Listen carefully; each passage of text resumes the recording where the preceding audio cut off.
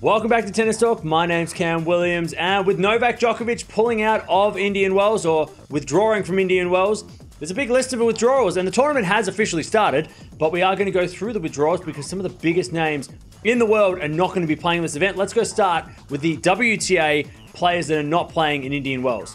So we have some big names pulled out of Indian Wells for the women. Ash Barty, the world number one, she is not playing. Danielle Collins is out. Christian, Georgie. Krejcikova also pulled out. Now, Krejcikova was supposed to be the number one seed in the absence of Barty, so she's pulled out as well, which means the top two players in the world will not be playing this event. Mukov is out. Pavlyuchenkov is out. Pedersen is also out. Andreescu's not going to play. And also Serena Williams will not be playing at Indian Wells this year. Having a look at the men's side of things now, and just like the women, we have some huge names not playing.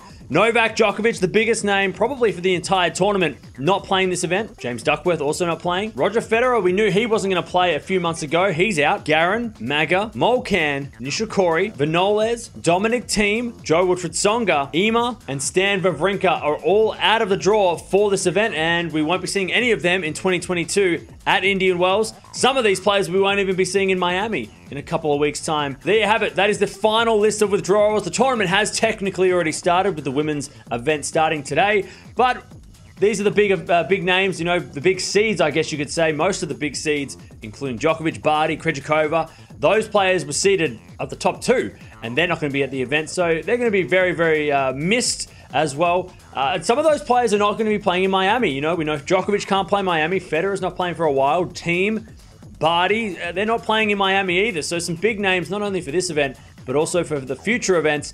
Let me know down in the comments below. Who are you going to miss the most out of this event? A lot of people are going to say, miss Djokovic. You guys have been missing him all year.